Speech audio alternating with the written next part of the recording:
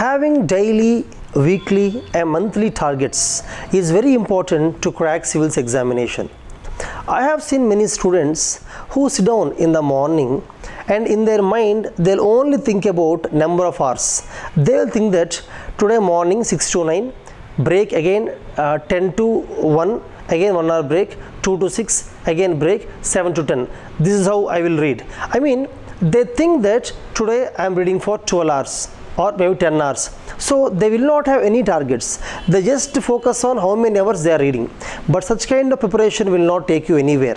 Because if you just only think about number of hours you are reading, then you'll open a book, you'll read slowly, relaxedly, analyzing everything. At the end of the day, you will feel satisfied. Okay, though I have read very less number of pages, I have worked very hard. I read entire day, but that will not take you anywhere.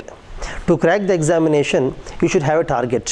For example, you should have a target like today by end of the day I have to finish first 3 chapters of Lakshmikant Polity, or by the end of this week I have to finish Fundamental Rights and Parliament and Polity, and maybe the Indus Valley Civilization and Guptas I have to finish in the next 2 weeks, or in this month I have to finish entire medieval history, and in economy I have to finish agriculture industries.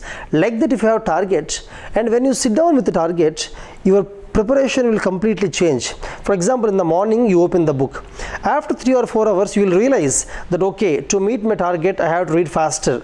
Then automatically your speed will increase, concentration and focus will increase, and by the end of the evening you will see that okay, I have 3 more hours for today to go and I have 10 more pages or maybe 20 more pages to read. Then you will even increase your speed. So what happens is, to meet the target you will read faster in a better way, and you will start leaving all unnecessary things and focus on important points, and you will finish the chapter. Only such students can finish the entire syllabus in a limited time. However, you should have a short-term and long-term plan. For example, you have 12 months time for the examination. First 8 months you have to finish the entire syllabus. Next 4 months revise it twice and practice more number of exams. If that is your plan, in the first 8 months you should have a broad plan that okay, in these 8 months I have to finish these 20 books.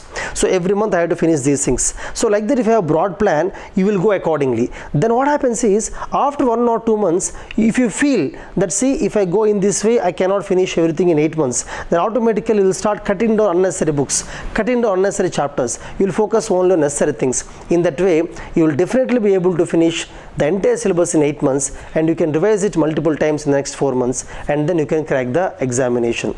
So from today onwards, whenever you sit down to read, you have a target of what topics you have to finish on that day, that week, that month. You will definitely crack the examination. All the best.